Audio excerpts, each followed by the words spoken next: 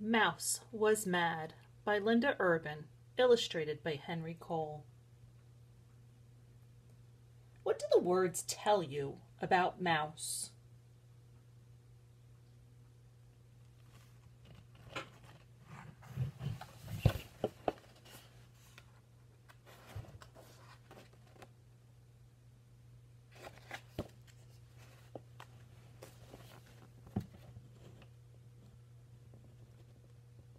How can you tell from the pictures that Mouse is mad? In this story, Mouse is mad, but he's not sure what to do about it. What do you do when you are mad? Does that make you feel better or worse? Let's read this story to find out why Mouse is mad and what he does about it.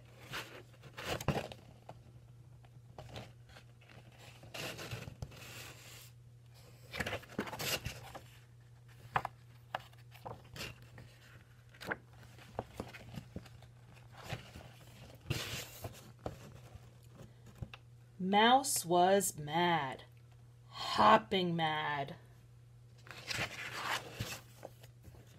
"You look ridiculous," said Hare. Mouse stopped hopping. "Let me show you how to hop properly," said Hare, who was truly a hopping whiz.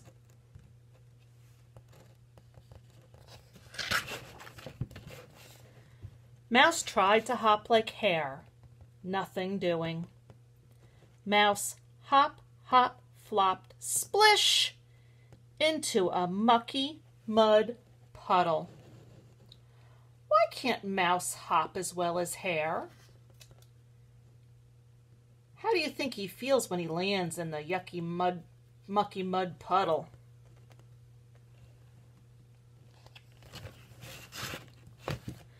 Now Mouse was really mad, stomping mad. "You call that stomping," said Bear. Mouse stopped stomping. "Stomping, done right, should result in the shaking of trees and the rumbling of earth," said Bear. Bear stomped. The trees shook, the earth rumbled.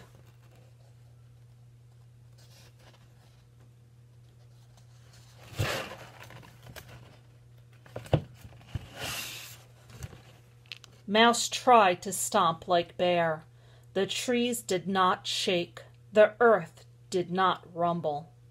Mouse stomp, stomp, flomped, slush, into another muddy puddle. Now Mouse was really, really mad, screaming mad. "That's hardly a scream at all," said Bobcat. Mouse stopped screaming. "When I scream, you can hear it echo through the woods." Bobcat screamed to prove his point. It echoed and echoed. What do you think Mouse will do next? Do you think he'll scream as loud as Bobcat? Why or why not?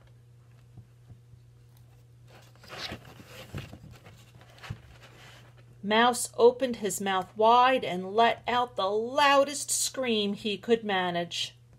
No echo. He tried arching his back like a bobcat, but lost his balance and fell, splosh, into yet another mucky mud puddle. Oh, poor Mouse. Now Mouse was really, really, really mad. Rolling around on the ground mad. "Pull your feet in," said Hedgehog. Mouse stopped rolling. The best rolling is achieved when the body is a perfect sphere. Hedgehog tucked in his nose and his feet and his hands. He was a perfect sphere. Look at the shape of Hedgehog's body. What is another word for sphere? What do you think will happen next?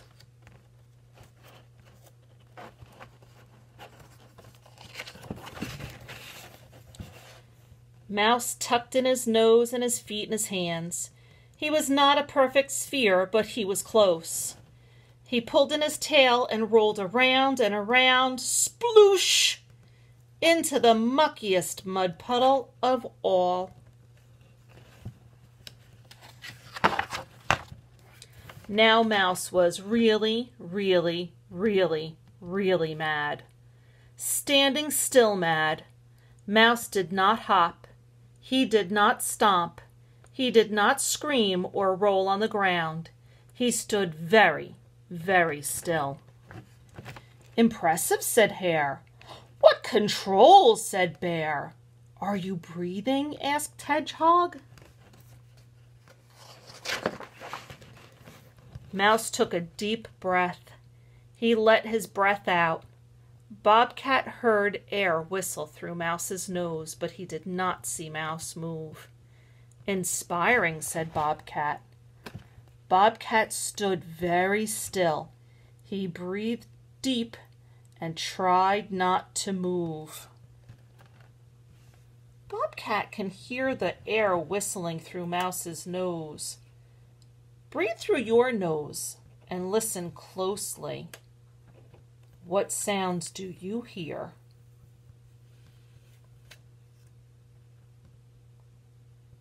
Why do you think Mouse is standing very, very still and breathing deep? Do you think this will make him feel better?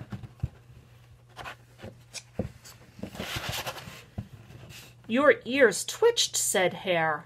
Let me try. But he could not keep his tail from wiggling. Bear tried, but when he breathed deep, trees moved and the ground shook a little. Hedgehog came closest, but even he could not keep his bristles from bristling. They stood together for a long time, breathing and trying to be still. And then Mouse realized he was no longer mad. Why is Mouse no longer mad? Any idea?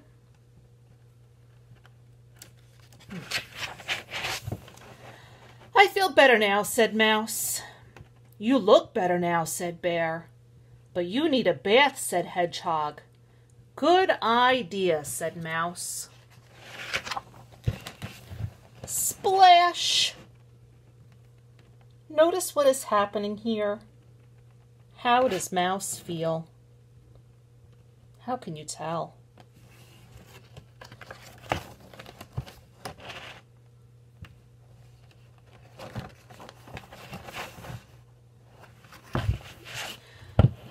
Boys and girls, today I would like you to make yourself look as mad as you can make yourself look.